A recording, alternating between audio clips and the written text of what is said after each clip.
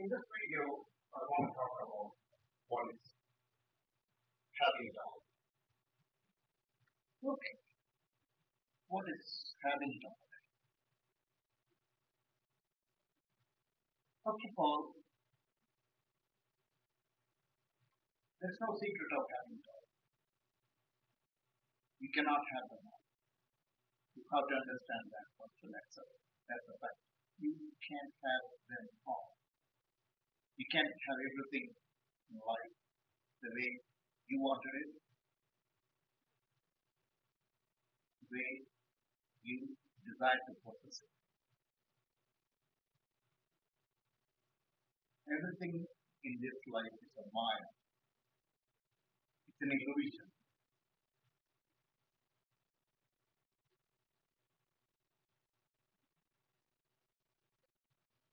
You saw the mountains. The mountains are there for thousands and thousands of years.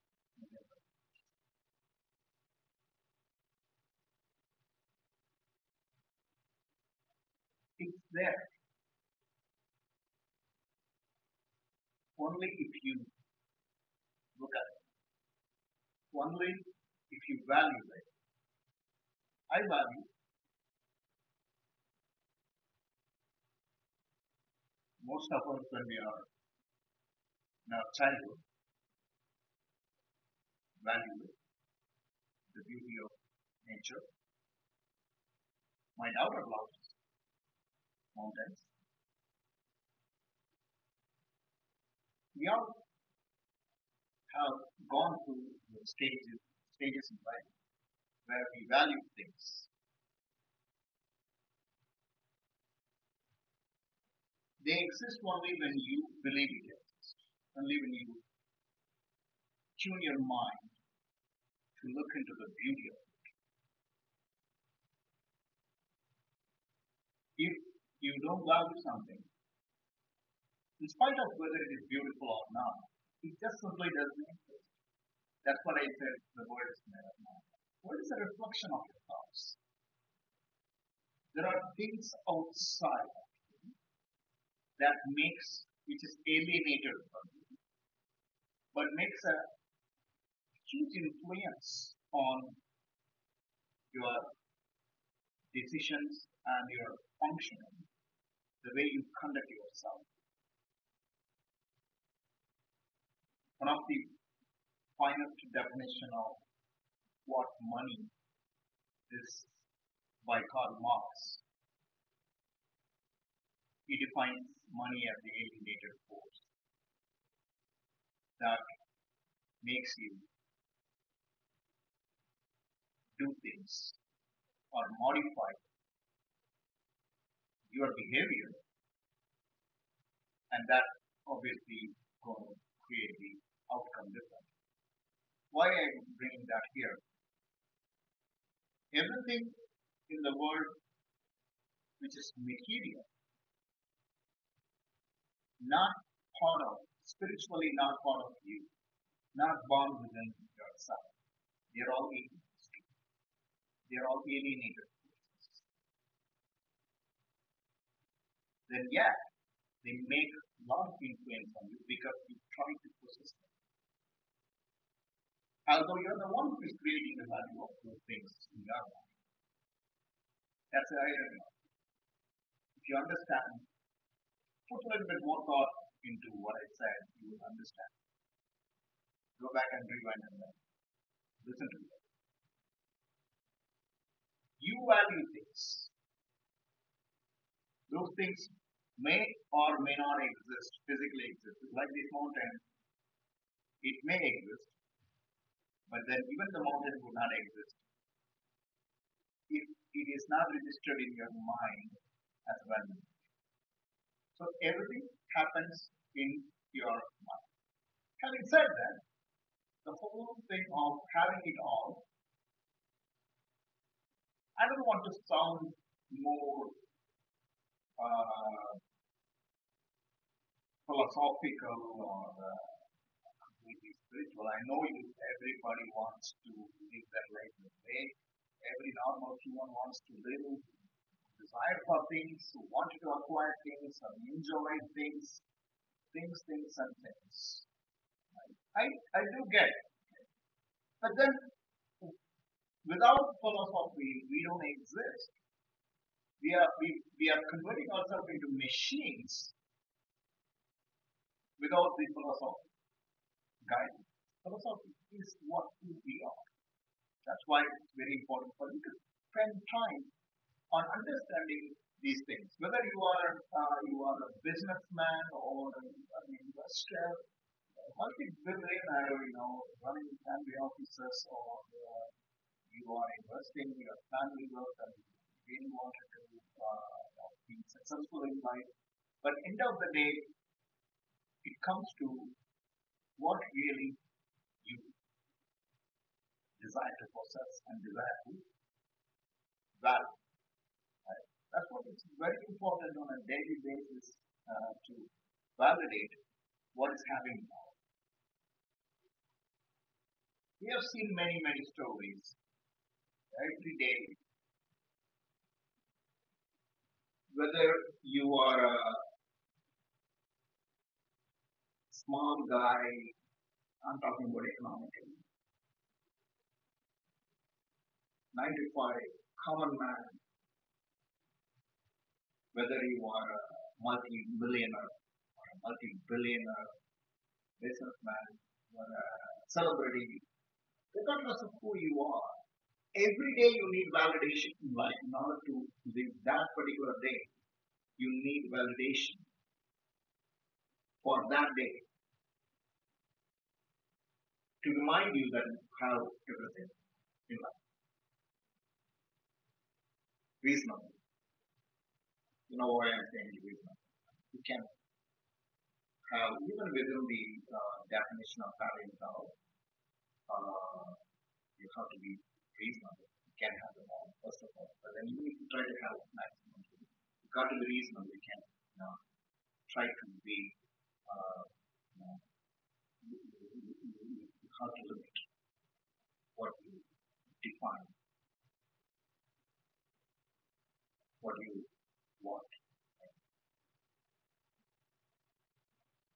So having it all is basically nothing. You cannot have them all. And second thing is,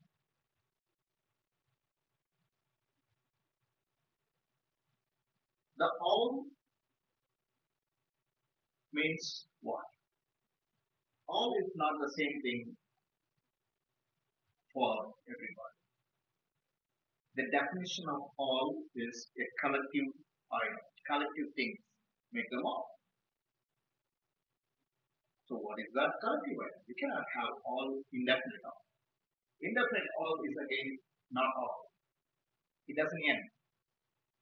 Mathematically, you cannot say something as all if it doesn't end. If it's a continuum, if it is a continuum or if it is an infinity, you can say the word all because you haven't counted it, right? Think about it. So all without the identified list of things is only, yeah, desire. It has no meaning to it. It will lead to frustrations in your life. It will lead to anxiety. It will lead to a lot of disturbances in your mind and eventually in your life.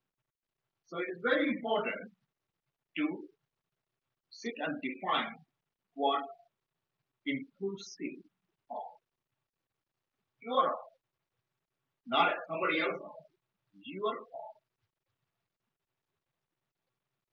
a collective, discrete collection of items that you wanted to have. It could be the material stuff, it could be the people that you wanted to bring in your life, relationships that you wanted to build in your life. It could be the goals that you wanted to achieve to declare yourself successful. By the way, you can declare yourself successful at any level. One can declare financial success just by achieving a little bit of what they have right?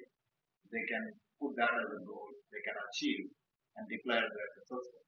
Success is never a one-time achievement. Once you get one thing, it continues. Right? You go for next, go for next. So you suddenly say, "Oh, I wanted to become a millionaire." You have $100,000 now. You want to go for $1 million. It never ends. So how to define this all? Again, it is subjected to what you really value. Your all is a collection of things that you value, you desire to possess, you wanted to have. Those collection of items should make your all. By the way, you can have multiple alls in your life. That's a better way to approach your life. You should not have one all. You should have multiple alls in your life. Each one of these alls should be a collective collection, and they should complete the purpose by itself. It should what the word is entirety. The collection should have the entirety. It should bring the feeling of feeding your ego of having now. As I said, it could be a combination of material or non-material things. Being a karma yogic, I talk a lot about detachment and attachment. That helps you a lot to actually do the wedding process. Anything, anything that is going to make you feel bad later, anything that can destroy your peace, anything that can modify your behavior, anything that can change who you are or change who you should be for this world, you should detach from it. What you become is more important than what you have done. Right? That's a secret. That's a mantra. If any behavioral modification, what you become, if you become somebody else by having that particular item in your own, you should, even if you have it, you should detach it. First of all, not to have it as a part of your own, but try to detach from it. Attach to the things that makes you feel joyful, makes you feel complete, and which is going to not modify your behavior, but transform you into a beautiful person. Transformation is different from modification. You can transform. Everybody transforms in life. We transform every day. We transform. But modification is not natural. So you have to learn to vet the items, the collections in your home. That's the most important thing in having. Do the wedding process. Is it really that I wanted to possess? Is it really going to make me feel happy permanently, joyful? Is it going to make me feel good about myself? Am I going to be financially free by having this thing? Am I going to be feeling like that I'm going to be rich? Probably you should not. No. Mostly you should not stay away from things that's going to make you feel rich. Because that richness is again a lot of material attached to it. Anything too much of material. Remember the other day, the other video that I talked about. God did not create these materials. The mountain, creation of God, nature. It will exist tall, beautifully. It transforms season to season, transforms into a beautiful snow-capped mountain, transforms into a green snow-capped mountain during the winter, and then beautiful green mountain during the spring and summer. Even if it's a dry season, it has full color. That transformation, without modification, that should be you. So material stuff are not going to help you to have the feeling of happiness. We have seen many billionaires, millionaires committing suicide. Suddenly, you may think that something happened, some tragedy happened in most of these people's lives. But if you take the statistics, it's not the tragedy happens to all of us, right, in our lives. I'm lucky enough to have a lot of trouble in my life. Why do I say it is? Because it made me learn more about life and stay ahead of things and then keep going in life. Possess lot of a lot of skills, a lot of inputs in life. You get it from these influences. Yeah, you try to define these things as a tragedy because you behave that way. Your response to these things are really coming from the heart, not from your mind.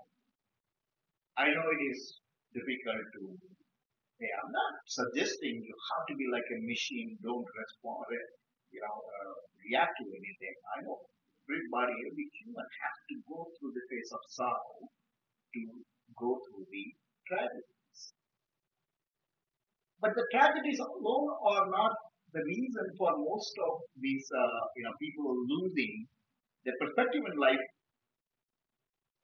The one thing that makes them suddenly, feeling that they have nothing to live in this life for is this. The feeling of having it all is either missing or miscalculated or misconceptualized. Their all was wrong all. They got into a collection of wrong things in their life and thought that's all they wanted. So be careful in terms of what you are going to have in your all. With them, one thing at a time. As I said, have multiple arms. That's your hedge. You should have multiple arms, okay, to keep getting more perspective in life. Everyday basis. Life is so beautiful, and life can be tragic as well.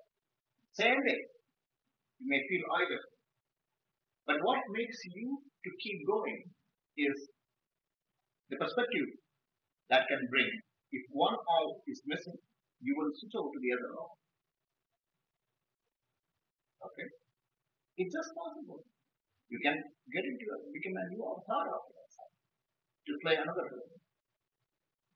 World, you are only a pawn in this world. I've been telling many times. I repeat it. So many years I've been preaching this. We are only pawns. A karta. Sorry, the sailor. We've been once in a while we convert ourselves into a karta. The person who is creating. So you create and you play the role. You do the role play. We all do the role play. It's all just a game of Maya, the illusion. The life stays in a small gap between so many roads. Go through it. Enjoy the moments of having it all. Within the road that you play. Have multiple roads. You have multiple roads anyway to play in your life. Try to segregate the all depending on different avatars of your life you play. And be careful in terms of collecting those items in your all and vet them with a very clear strategy of what they are really worth to you. Not on short term, but on long term. Is it going to add peace to your life? Is it going to take away the peace from your life? Is it going to add wealth? Not the money. The wealth going to help you to build the wealth in your life? Or is it going to give me the feeling of being richness? Is it beautiful or is it attractive? That's it. Beauty or attractive. Don't go with anything that is attractive. All glitters are not good. Beauty comes from the feeling of inside. Right? Do you value something like beauty? Not being attractive. Attraction goes like that. A person who is attractive today will become unattractive tomorrow.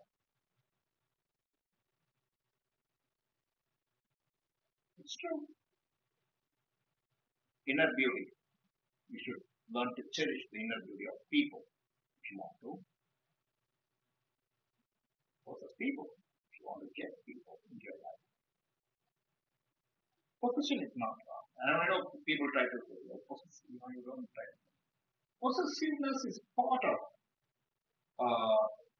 who we are. We would like to possess things, yes. But then attachment and detachment is different from possession and imagine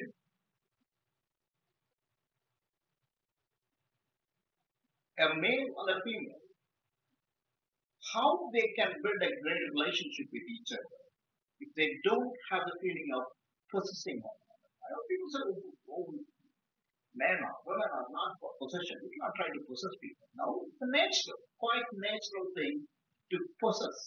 Okay, it's a human thing to possess. You possession might look negative. It's not. That's a sincere.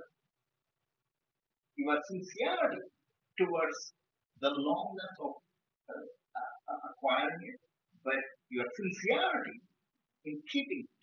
Sincerity in keeping it. Now you tell me, possessiveness is good and bad. It is good because you are sincere to keep it. I know you cannot go beyond a certain extent. Try to uh, value human as material. Human is human, material is material. Right? So you got to differentiate that. That is the character that you need to develop. So basically, you have to collect each one of these things that you value, have multiple roles, and each one of these roles do the pre-rating process, create your own mechanisms of the separation of, and then connect yourself with the discipline and have develop work on. Many times it's you may end up having things, but then you may end up losing them quickly because what you have in your role may be in conflict with somebody's role. And even your set of roles that you have, the items that you are keep collecting as part of the roles may be in conflict with each other. You got to be very careful in that aspect. I think it is too deep. But then I don't want to simplify these things by giving instructions.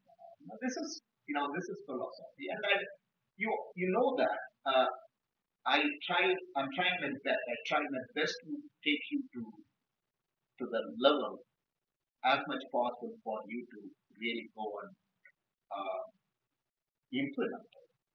But then philosophy is purely driven by philosophy. Without this philosophy of having doubt, you cannot achieve the feeling of the practical feeling of having doubt.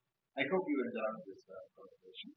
I will see you in another video. If you want to uh, listen to me more and if you want to receive my newsletters, please subscribe to my inner circle, kannan.com/inner circle. Drop an email, my staff will get to me as much so with the emails possible. maya.kannan@mayakannan.com. Subscribe to the podcast. We'll meet again.